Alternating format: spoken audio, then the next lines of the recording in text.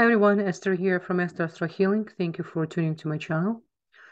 I want us to look at the sky for the upcoming week. It's really important. I would call this significant week. Why significant? Because we have a few important beginnings.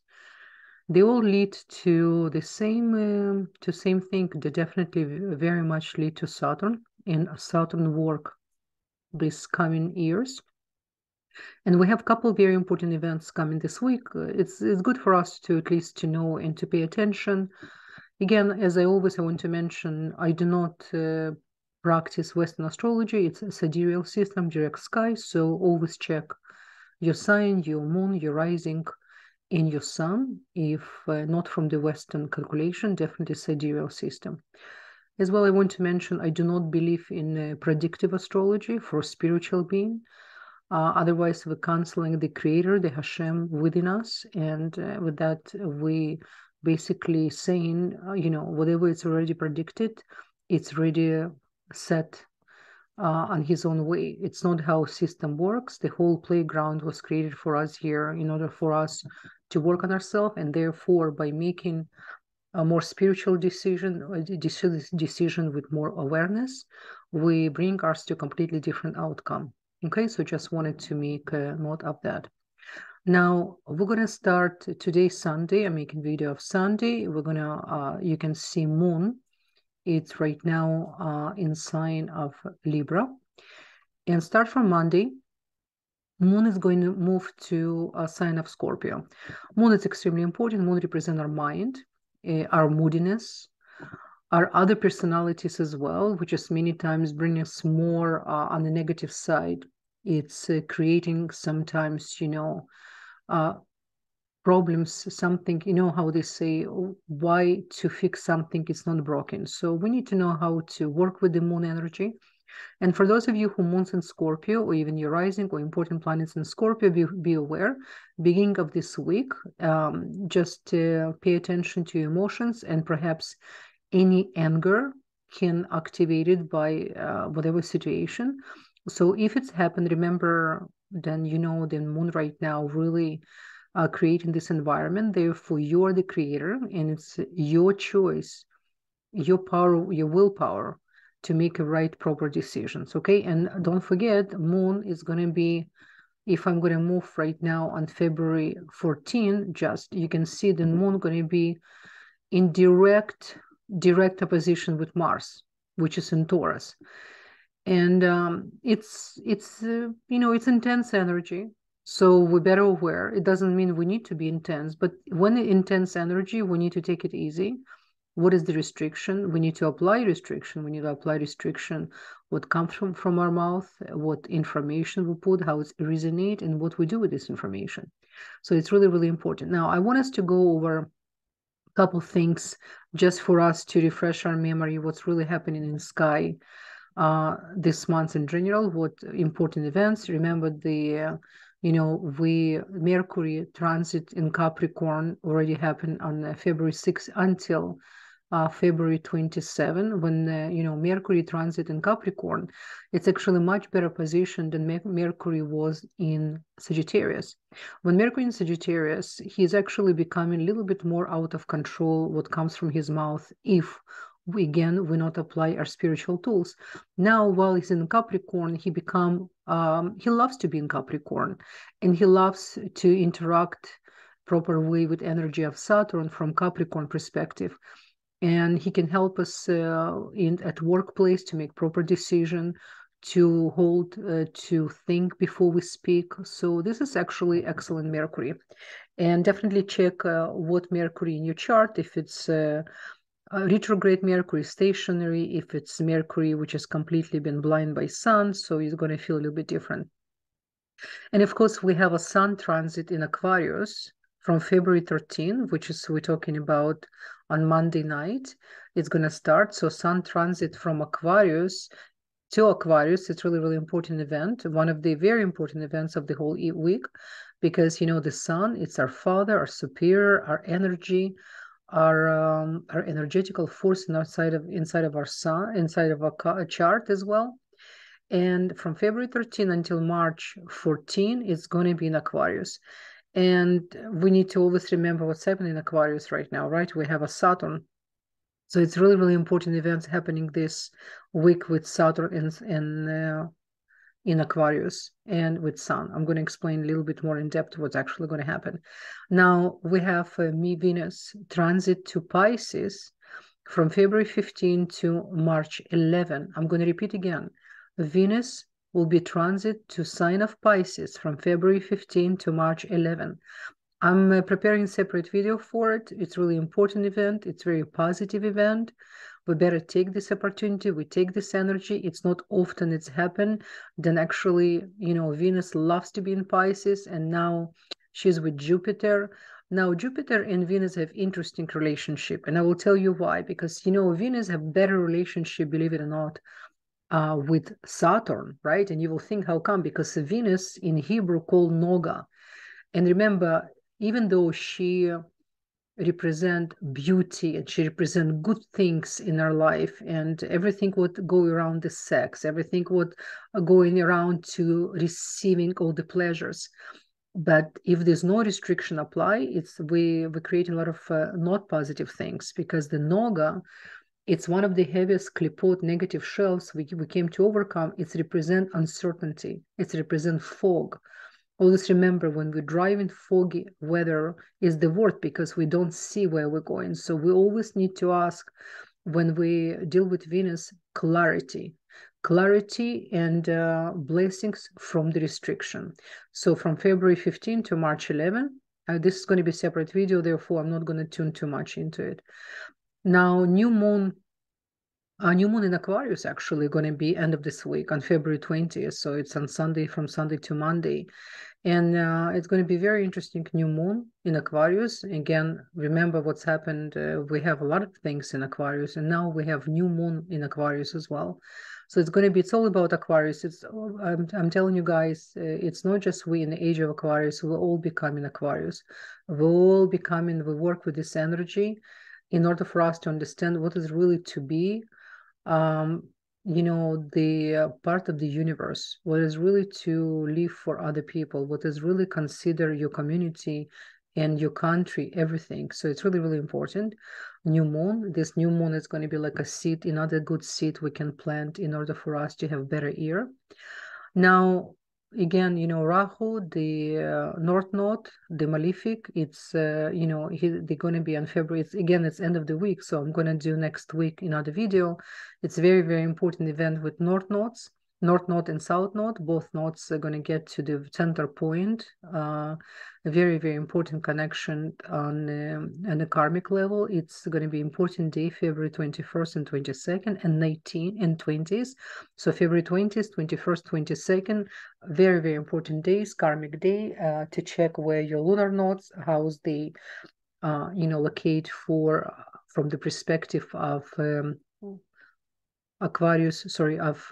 Libra and Aries. Very important. But again, it's going to be next week. And Mercury, then we're going to have Mercury after he's going to be transit to Aquarius. But right now, Mercury in Capricorn, which is really, really positive for us. So we're going to stay with that. Now, what I'm going to do, we're going to go to day by day. And very important for you, to those of you, to pay attention what's happening with the moon. Now, remember, we're talking about moon start from 13, then we have 14, and then we have 15. She's going to be almost like in the stink of Scorpio. So remember what Scorpio represents. Scorpio, we can get a lot of good energy from Scorpio, because Scorpio, Scorpio, it's a healing. It's a lot of healing, and we can we can really connect to the healer within us, and to know how to use the energy of alchemistry, and to understand how to take, what is really alchemistry? It's not just on the physical level. It's not you take different elements, you put them together, and you create gold or whatever element you want to create, new subject. The energy of Scorpio, it's everything. It's how you take all the information and you combine together, and what is really you see as a bigger picture, right? Because really, in a nutshell, Scorpio as well, it's connect to Mashiach, to final redemption. It says in Talmud, if we overcome the energy of Scorpio, each of us, and will transform, because remember, Scorpio coming from eighth house of transformation. If we're going to transform from negative to positive, because there's no such a thing negative, if we'll know how to immediately switch from negative moment and just see the blessing of the moment, this is when we experience the DNA of Mashiach, that moment. So it's really important to remember, anything what's happened is the moment, is the second, which is everything what you study, everything what you know, it's for the second, for this moment. And sometimes we don't know, sometimes we come to this dimension for specifically moment, and we can really, so to say, screw it up. So we need to be prepared always into like a spiritual warrior. You understand? Now, what's going to happen here? Let's pay attention. So I'm going to come back again, because this is a very important event. I don't want us to miss. So look what's happened on February 13. We already today, on Sunday, we can start to feel, but we're going to feel that through whole week. Pay attention on Saturn and Sun. The Saturn and Sun will start the conjunction. The energy we're going to feel already big time on Monday. I'm going to move on Tuesday. So we have 14, 15, Wednesday. And we arrive on 16. We have a perfect conjunction of Sun and Saturn. It's extremely important, extremely important. This day, even I recommend 15, 16, 17, study, meditate, do not confront anyone, especially if somebody who's your boss or your teacher. Why? What does really Sun represent? Sun represent as a cosmic energy as a father. He's a superior. And Saturn, for the father perspective, he represents Sun. And Saturn, more malefic than Sun. Sun only wants to good for the Sun, for the Sun. You understand? But what Saturn? Saturn actually, in a way, a little bit wants to attack Sun. What's happened? Because he's been burned by Sun. Saturn don't like to be burned by Sun. Why? Because Sun reveal everything with the Saturn. And what's going to happen, all of us, if you have any conflict with your own father, anyone who represents superior father figure or even boss, do everything in your power not to activate more fire energy or any conflict. If there's any way possible for you to go into effort to offer peace offering, this is the best. And as well, inside of you, if you are the father and you have a son, this is the good days to have a different connection with your son, spiritual connection, study together, see yourself as a father, how much you've really given the spiritual food for your children, not just the physical food, spiritual food. What they learn from you, how they observe you, how do you speak to other people, what do you think about the other people? Any small comments, it resonates with our children much more than when we preach in them. They observing us. So this is the really, really important week for the fathers and sons and for children and parents to create balanced relationship. And parents always need to be superior. Parents didn't came to this world to be friends with the children, to give respect, to have good sense of humor with each other. Absolutely. But children needs to feel, no matter what age they are, because they need to have an awe, is the healthy fear for the parents. Because the way how they have a healthy fear and awe to the parents, this is the first representative of the creator on this dimension. Very important. You cannot expect from kids to respect you only because you give them love. You need to grow always. You need to represent something bigger for them in order for them to see you big. You understand? Big responsibility. This whole year going to make all of us much more serious, much more focused, and this is exactly what we need. There's a time for fun, for jokes, for sure, because remember, I'm the first one who will say, don't take yourself too serious. Take your spiritual work seriously. But at the same time, what's happening in the world right now, something we're not doing right. Something we're not doing right. Because we're all responsible on our own level about the pain and suffering happening in the world. And to point to other people fingers and blame, it's already so yesterday. It never worked, it's never will. The transformation starts with each of us on whatever level you think you need. So this whole week, I'm going to show you, it's already on 17. I left the point on 17 just to show what's happening. A couple of things happening here. The moon gonna come closer to Pluto on 18. So we have after Scorpio few days, then we have moon for 16, 17, and a little bit half of the 15 in Sagittarius. Restriction with your mouth, it's very, very important. And to use this for spirituality, it's excellent time for study and to understand on a deep level any spiritual knowledge. Sagittarius will help you that. Then we have on 18, which is Shabbat, Saturday. Basically from Friday night to Saturday morning, moon will be passing Pluto. You know, I have to tell you, there will be excellent time to sit and study Zohar, to study deep knowledge, especially if you have anything you have a hard time to understand.